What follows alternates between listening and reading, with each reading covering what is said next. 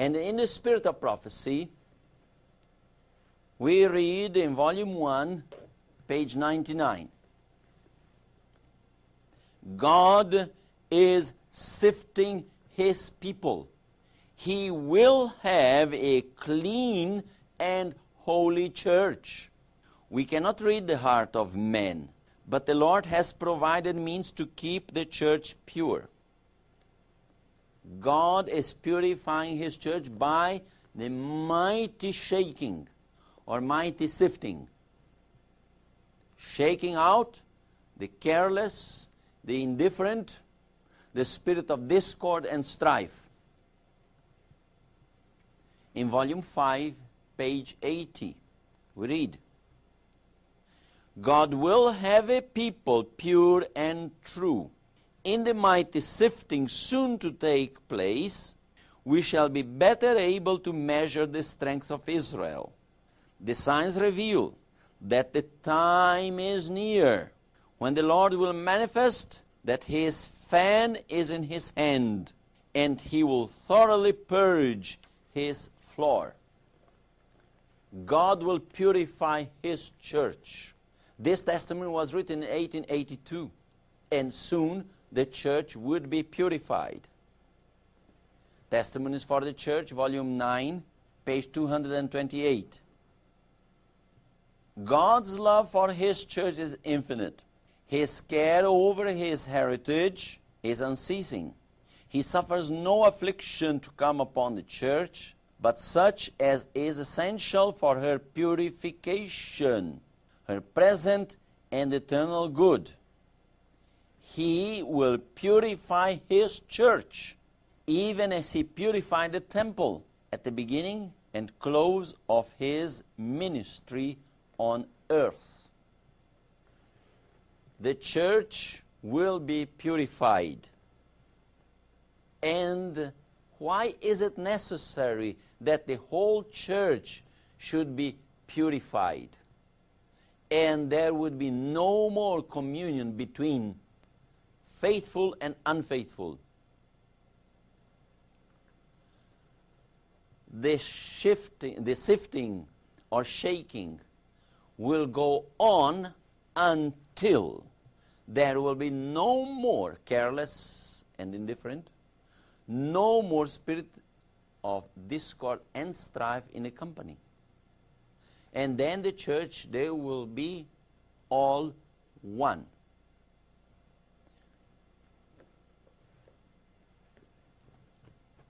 In Testimonies for the Church, volume 6, page 401, we will read about the unity that was prophesied. You remember, we read that there would be both separation and unity. Well, we read about the separation. Now let's read about the unity in God's remnant church. Volume 6, page 401. And we read this. But on the other hand, when the storm of persecution really breaks upon us, the true sheep will hear the true shepherd's voice. Self-denying efforts will be put forth to save the lost. And many who have strayed from the fold will come back to follow the great shepherd. The people of God will draw together and present to the enemy a united front. In view of the common peril, strife for supremacy will cease. There will be no disputing as to who shall be accounted greatest. No one of the true believers will say, I am of Paul, and I of Apollos, and I of Cephas. The testimony of one and all will be, I cleave unto Christ. I rejoice in Him as my personal Savior. Thus will the truth be brought into practical life. And thus will be answered the prayer of Christ, uttered just before His humiliation and death, that they all may be one, as Thou, Father, art in me, and I in Thee, that they also may be one in us, that the world may believe that thou hast sent me. John 17:21.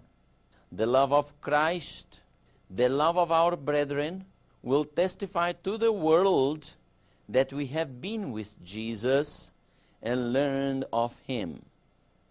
Then will the message of the third angel swell to a loud cry, and the whole earth will be lightened with the glory of the Lord.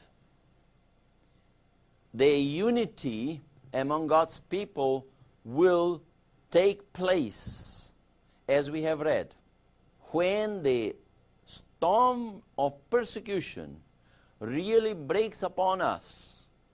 The true sheep will hear the voice of the true shepherd. And many who have strayed from the fold will come back. And with this, there will be a unification. But who will come back? Only the sheep. The goats will never come back. They will stay away. The careless, indifferent spirit of discord and strife will be shaken out. But many who is a true sheep will hear the voice of the true shepherd and will come back. At that time, there will be no strife for supremacy. That indicates that previously there was strife for supremacy. But there will be no more. No one will say, well, I belong to this, I belong to that. No one will have his favorite minister or favorite worker. All of them, they say, I belong to Christ. Souls will not be converted to a minister, but converted to Christ. And then they will introduce the truth into practical life. And thus, the prayer of Jesus will be answered. They all will be one. But why is it necessary that the church should be pure and should be perfect unity in the church, in the remnant church? Because God will not pour out His Holy Spirit on a mixed multitude. And let us read this from the Spirit of Prophecy. Testimonies for the Church, Volume 3, page 270. God's displeasure is upon His people, and He will not manifest His power in the midst of them while sins exist among them and are fostered by those in responsible positions. Did you notice? God will not manifest His power while sin exists in the church. On page 265. In His dealing with His people in the past, the Lord shows the necessity of purifying the church from wrongs. One sinner may diffuse darkness that will exclude the light of God from the entire congregation. And in Testimony for the Church, Volume 5, page 714, we read, if our people continue in the listless attitude in which they have been, God cannot pour upon them His Spirit. In Volume 6, page 42. Volume 6, page 42. For the outpouring of the Spirit, every lover of the cause of truth should pray. And as far as lies in our power, we are to remove every hindrance to His working. The Spirit can never be poured out while variance and bitterness toward one another are cherished by the members of the church. Envy, jealousy, evil surmising, and evil speaking are of Satan, and they effectually bar the way against the Holy Spirit's working. Did you notice? God can never pour out His Spirit while in the church there is variance, bitterness toward one another, while there is envy, jealousy, evil surmising, and evil speaking. These sins have to be overcome, or else those who do not overcome these sins, they will be shaken out, and the church will be purified. In Testimonies for the Church, volume 8, on page 20 and 21, I read a very interesting statement. Notice that it was after the disciples had come into perfect unity, when they were no longer striving for the highest place, that the Spirit was poured out. They were of one accord. All differences had been put away. And the testimony borne of them after the Spirit had been given is the same. Mark the word. The multitude of them that believed were of one heart and of one soul. And the Spirit of Him who died that sinners might live animated the entire congregation. The disciples did not ask for a blessing for themselves. They were weighed with the burden of souls. The gospel was to be carried to the ends of the earth, and they claimed the endowment of power that Christ had promised. Then it was that the Holy Spirit was poured out, and thousands were converted in a day. So it may be now. Let Christians put away all dissension and give themselves to God for the saving of the lost. Let them ask in faith for the promised blessing, and it will come. The outpouring of the Spirit in the days of the apostles was the former rain, and glorious was the result. But the latter rain will be more abundant. The Holy Spirit on the day of Pentecost was poured out only when they were united. The mind and soul of them were one. And the Spirit of prophecy says, so it may be now.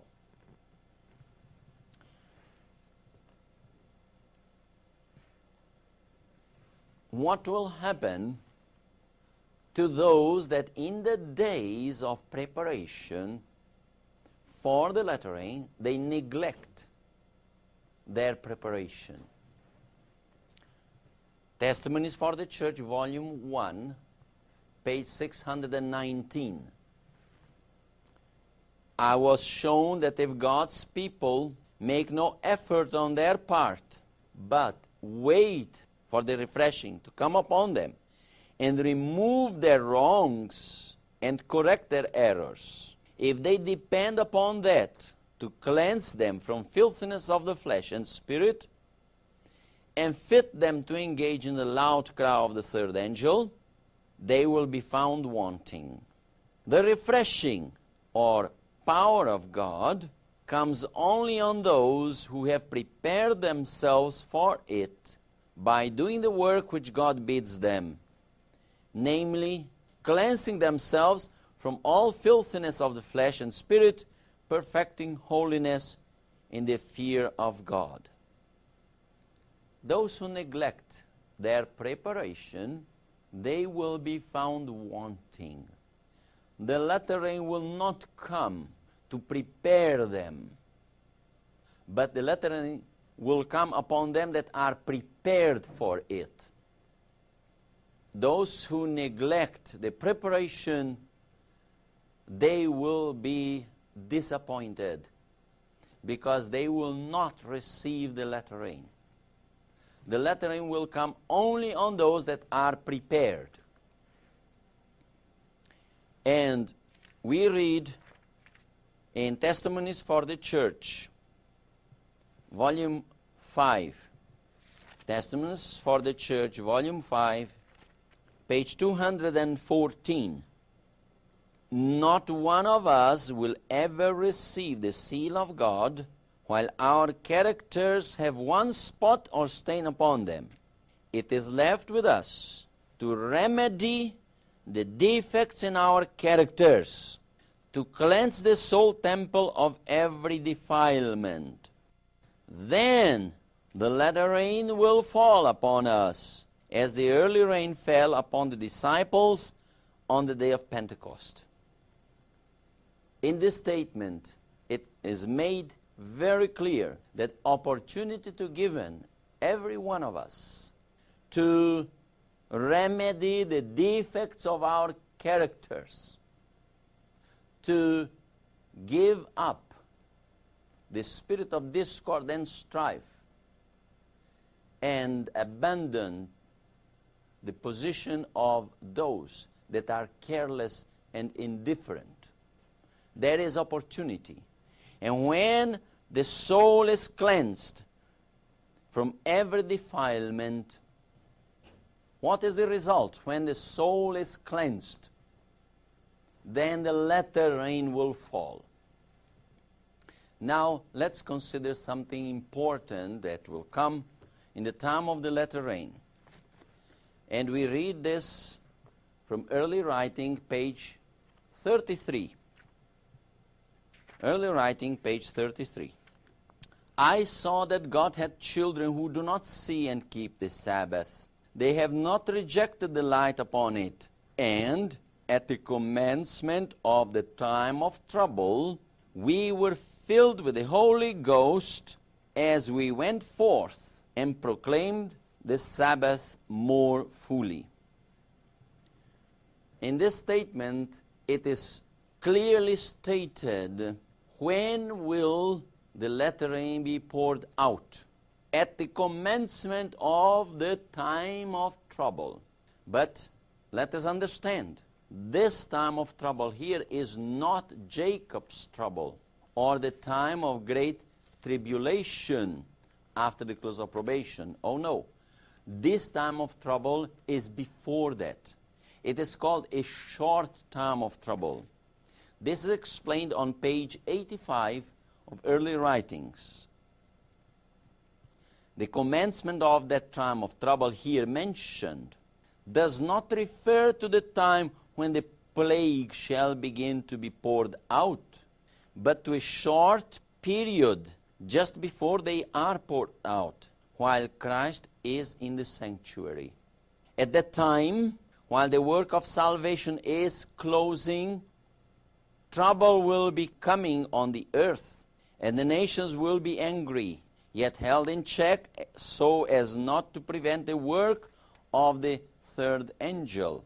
At that time, the latter rain, or refreshing from the presence of the Lord, will come to give power to the loud voice of the third angel, and prepare the saints to stand in a period when the 7 last plagues shall be poured out. The commencement of time of trouble is commencement of a short time of trouble. And this short time of trouble is also known as the time of God's destructive judgments. In Testimonies for the Church, Volume 9, page 97, we read about this very short time of trouble.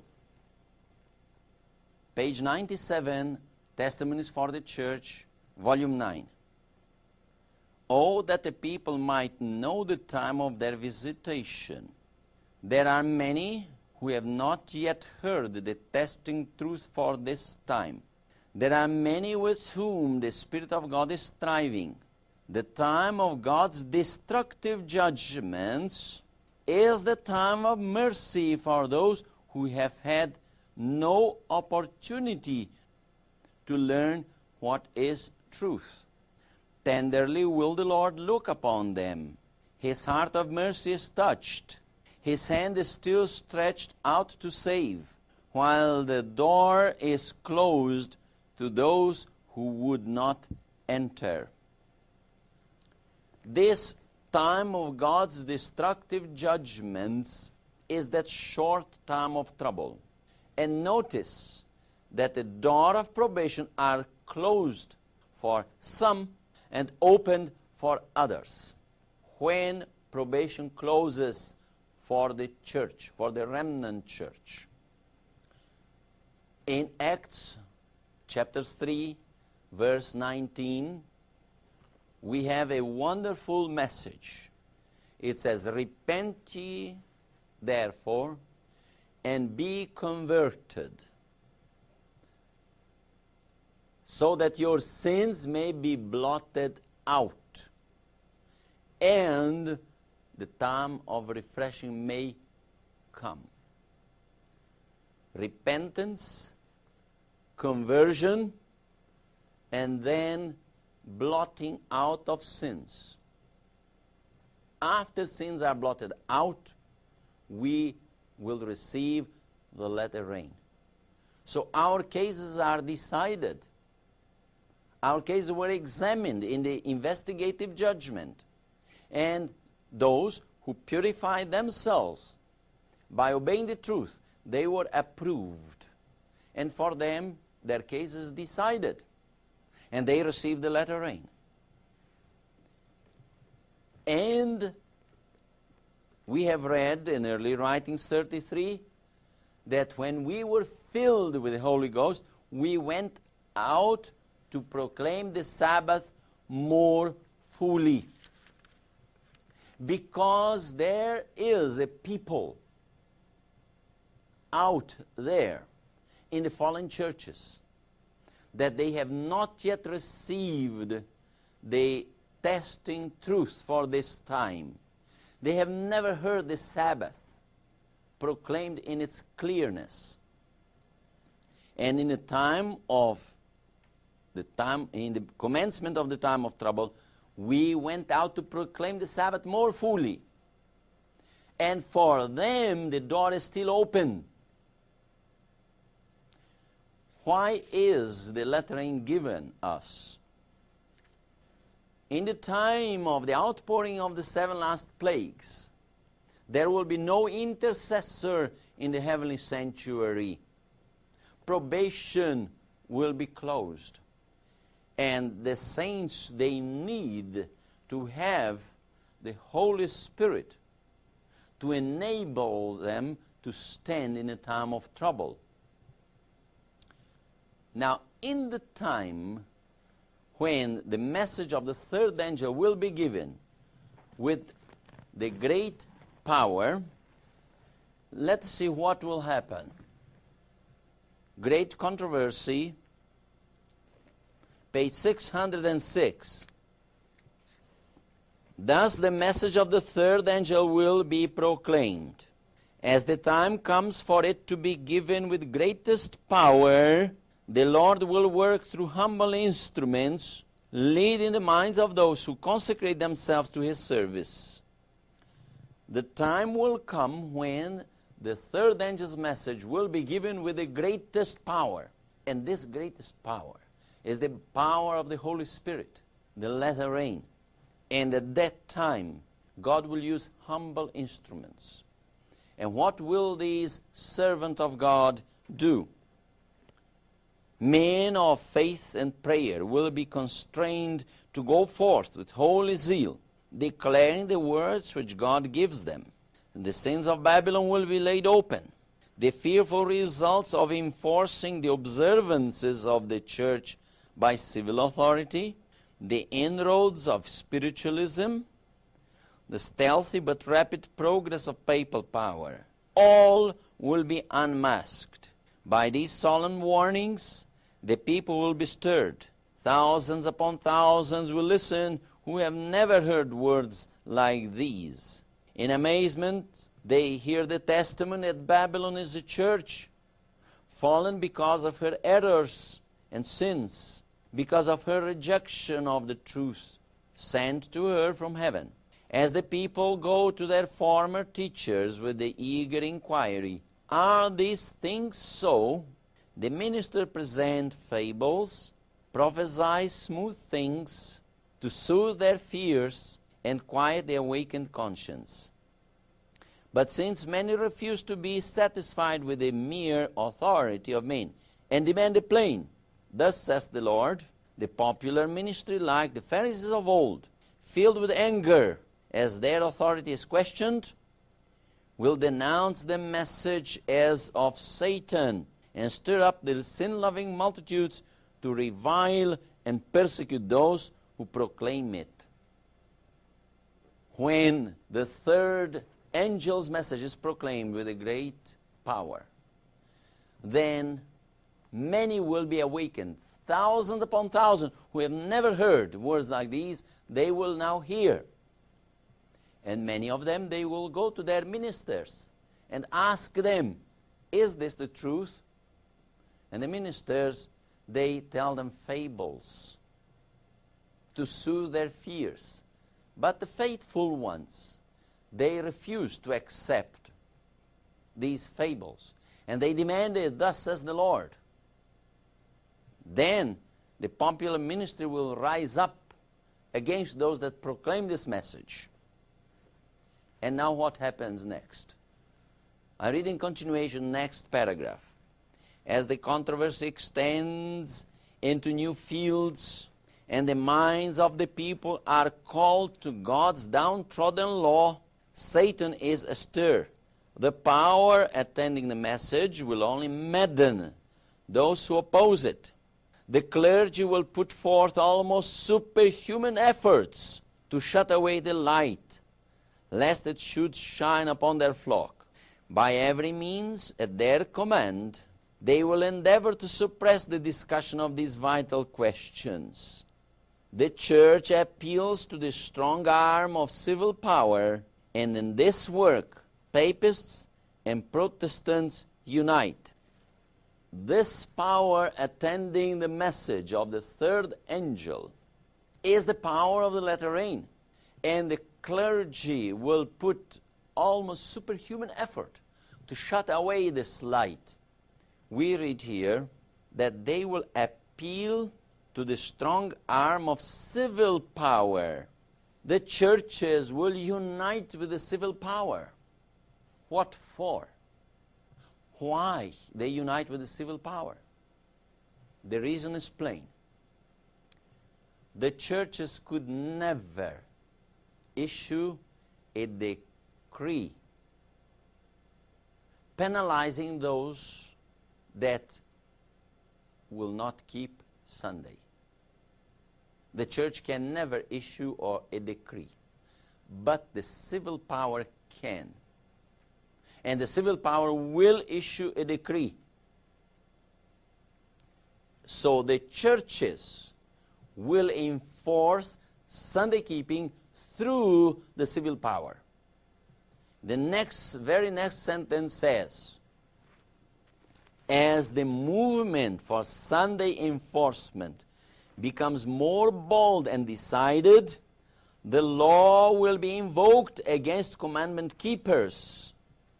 What will come as a result of the message being given with the greatest power? What will come? Sunday enforcement. On page 605, we read this. But not one is made to suffer the wrath of God until the truth has been brought home to his mind and conscience and has been rejected. There are many who have never had an opportunity to hear the special truth for this time. The obligation of the fourth commandment has never been set before them in its true light. He who reads every heart and tries every motive will leave none who desire a knowledge of the truth to be deceived as to the issues of the controversy. The decree is not to be urged upon the people blindly. Everyone is to have sufficient light to make his decision intelligently. the Sunday decree. When that Sunday decree will be universal, that will be urged upon the people of the whole world. But the decree will not be urged upon the people blindly. Before that, they will receive sufficient light, and they will make their decision intelligently. And what power is that power that enables the people to understand clearly the truth? The latter rain. And as a result of the latter rain will come the final test. In the next paragraph it says here, the Sabbath will be the great test of loyalty, for it is the point of truth especially controverted. When the final test shall be brought to bear upon men, then the line of distinction will be drawn between those who serve God and those who serve Him not. Here, the Sunday decree is called the final test. Now, when we speak final test, we understand that there were previous tests, because there is no final before previous. When is God's church tested? And when will end the test of God's remnant church?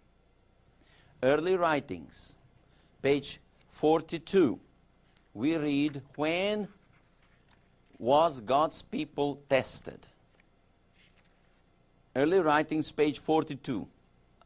I saw that since Jesus had opened the door into the most holy place, which contains the ark, the commandments have been shining out to God's people, and they are being tested on the Sabbath question. Since when exists the test for God's remnant church? Since 1844. And when will finish the test of God's remnant church? When their sins are blotted out and they receive the latter rain. Their cases are decided. But there is a final test. And that final test is to God's people in Babylon.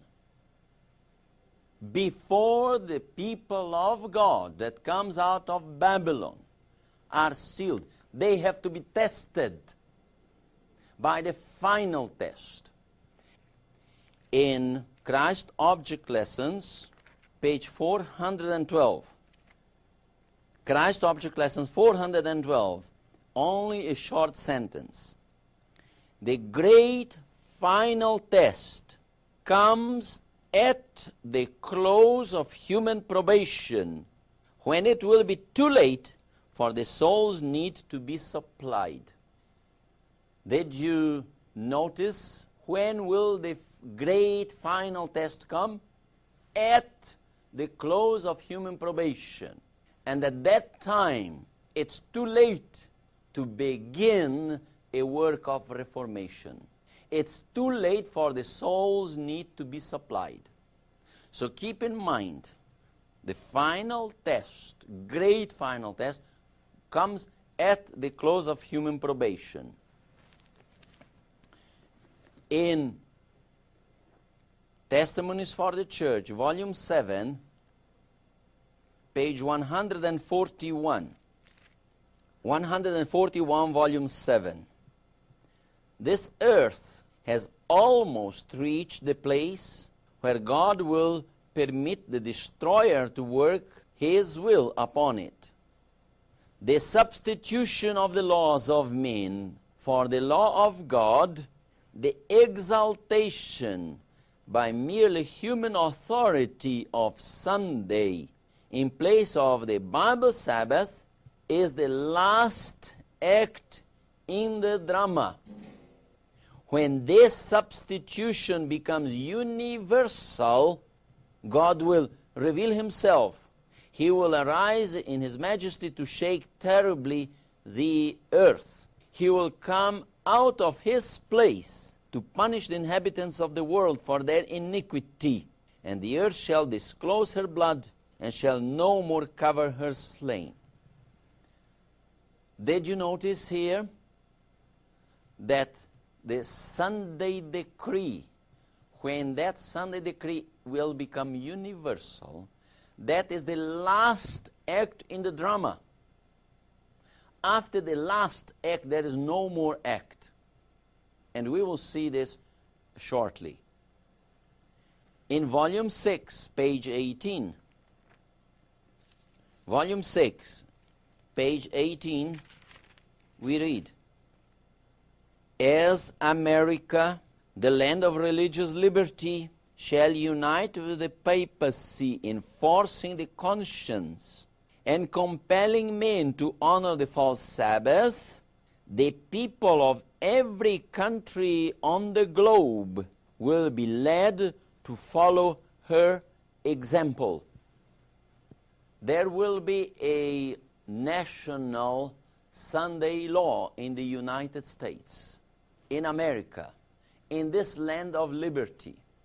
And when this law will be issued, the countries everywhere in the world, as it says here, every country on the globe will follow America's example. And that is the final act in the drama. That is the final test. And that comes at the close of human probation. But now, what will happen in the time of the Sunday decree, when the mark of the beast will be urged upon the people? Testimonies for the Church, volume 5, page 81.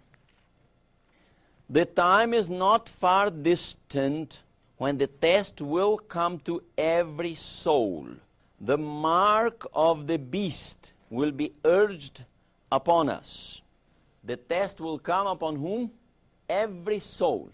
By what? The mark of the beast will be urged upon us. Now, you remember, we have read in early writings, in the chapter of the shaking, that the servant of the Lord lost sight of a company. Now, our attention now will be focused again to that company that was lost sight of.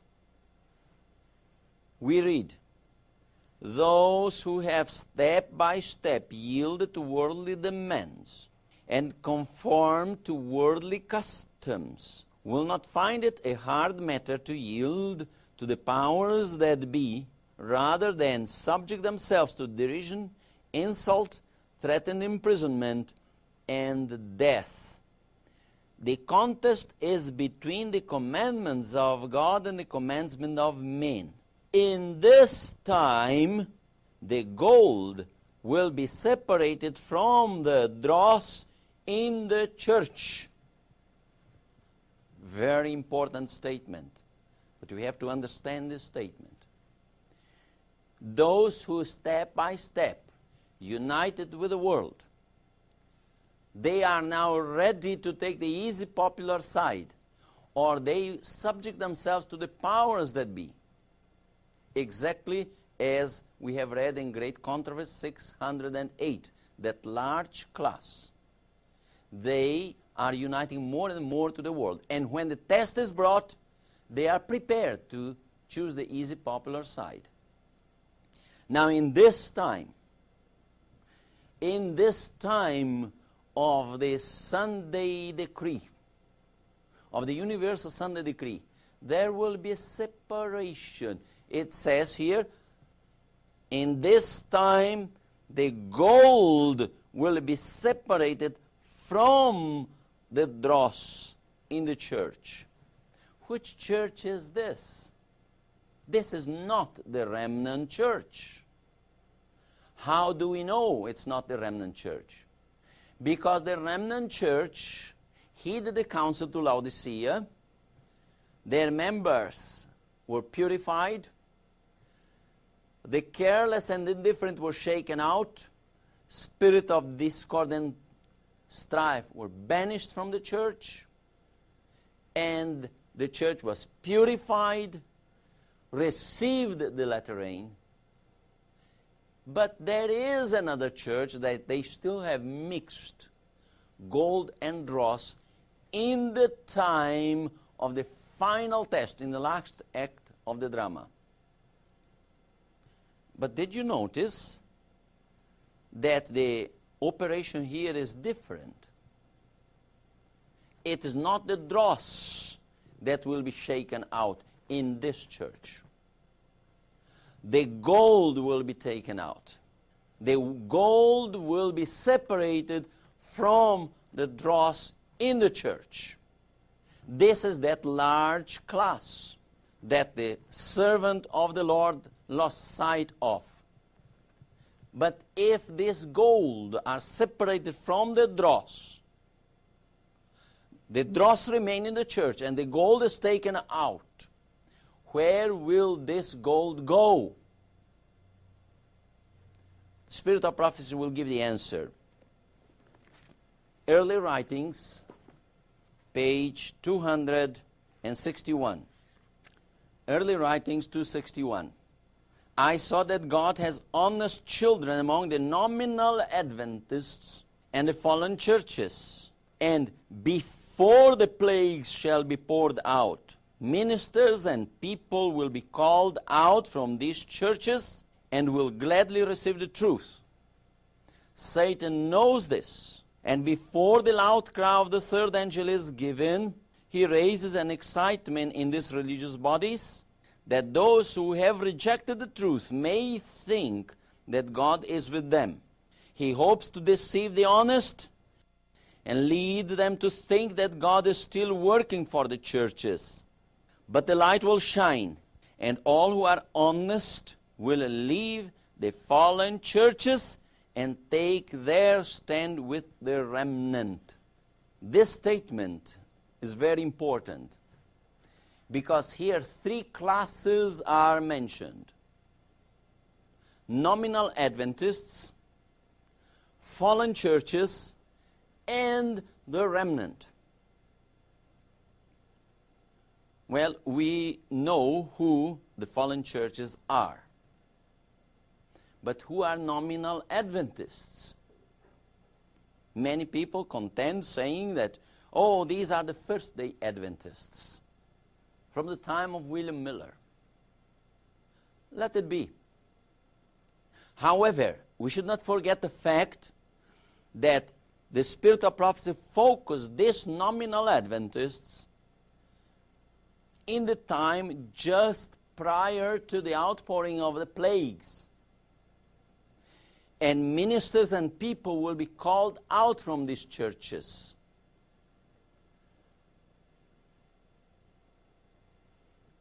Why are they called out from these churches? Why are the honest called out from the nominal churches and the nominal Adventist and fallen churches? Because Revelation 18 verse 4 says, "Come out of her, my people, that ye be not partakers of her sins, and receive not of her plagues." For this reason they have to come out, because the fallen churches will receive the plagues, and the nominal Adventists will receive the plagues. What about the remnant? The remnant, as described in Testimonies to Ministers, page 17, the remnant will be protected against the plagues. Now the question is, when did this remnant come into existence? To whom the honest souls will unite? Where the gold that is separated from the dross will go. When did this remnant come into existence? It came to existence when the message to Laodicea shook the church, which resulted in a separation. And those that prized the message to Laodicea and the counsel, they obeyed the truth. They were purified. They received the latter rain. And this is the remnant church. And this is the remnant church that will give the final warning. But will that class of Adventists, large class, who have received great light, will they receive the plagues? Testimonies for the Church, Volume 5, 211. The class who do not feel grieved over their own spiritual declension, nor mourn over the sins of others, will be left without the seal of God. Can you see here that non-pleading class? They will be left without the seal of God. The Lord commissions His messengers, the men with slaughtering weapons in their hands. Go ye after him through the city, and smite. Let not your eyes spare, neither have ye pity. Slay utterly old and young, both maids and little children and women. But come not near any man upon whom is the mark. And begin at my sanctuary. Then they began at the ancient men which were before the house.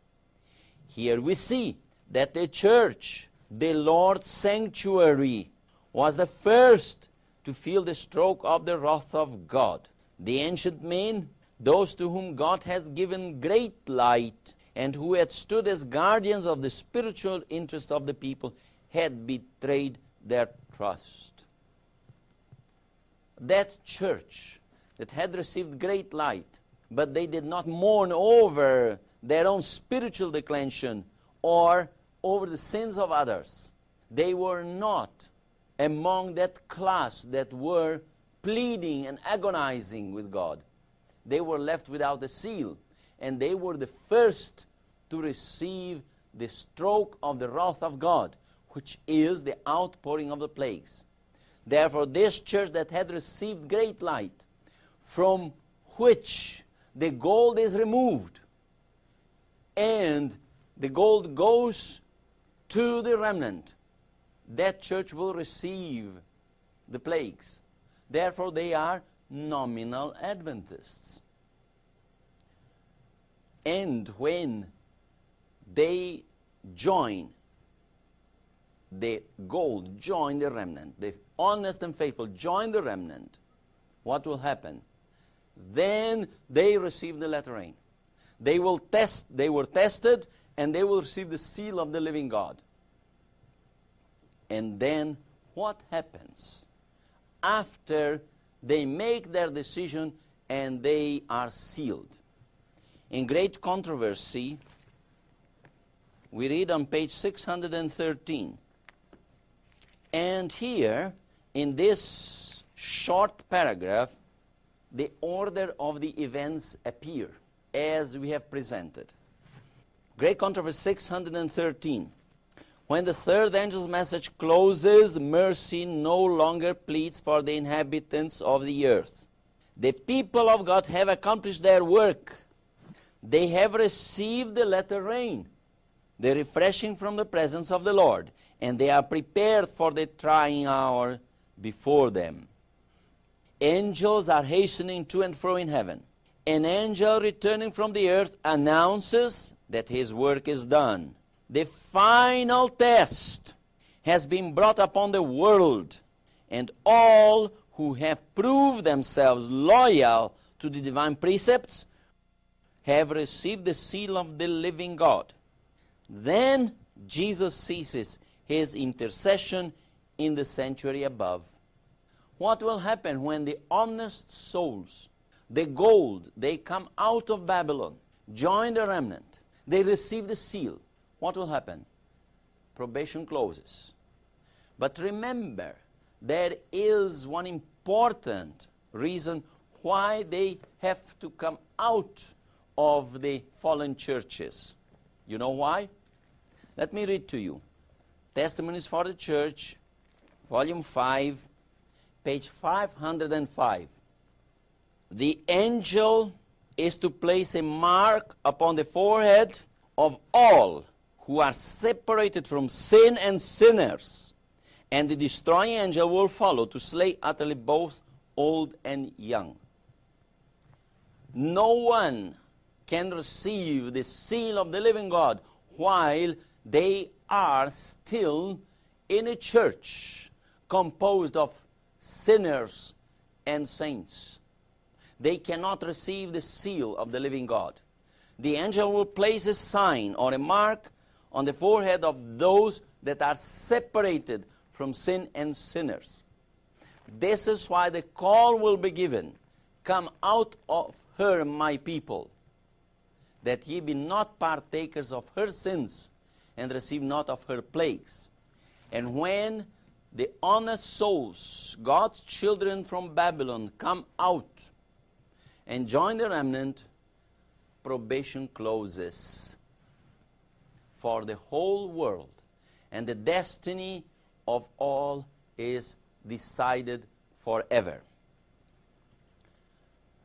Therefore, we have to understand that in the spirit of prophecy, there were prophecies about a separation in the Seventh-day Adventist Church, and after that separation, a work of reformation taking place in one class, and the other class, they remain unreformed until the time of the final test. And in the time of the final test, the few faithful that are in there are removed.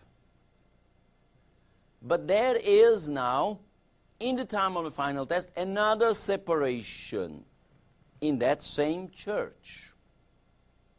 And we have to be very careful not to confuse the two separations. One comes before the latter rain, and other comes after the latter rain.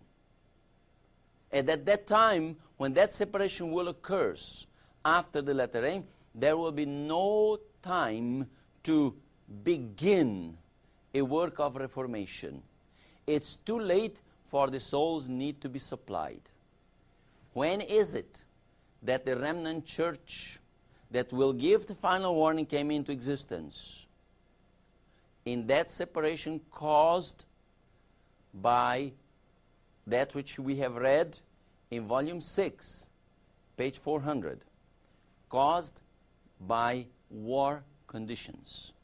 And this we will see when we will talk about the history of the Reform movement.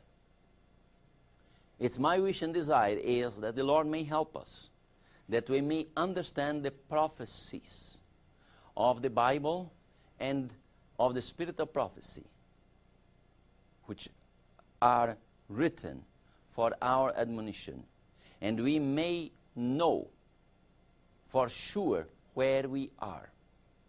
And may God help us that we all may be among that remnant that will take part in giving the final warning to the world, and we may stand in the time of trouble having the Holy Spirit with us, and we may meet Jesus when He comes to take us home. May God bless us and help us that this may be our experience. Amen.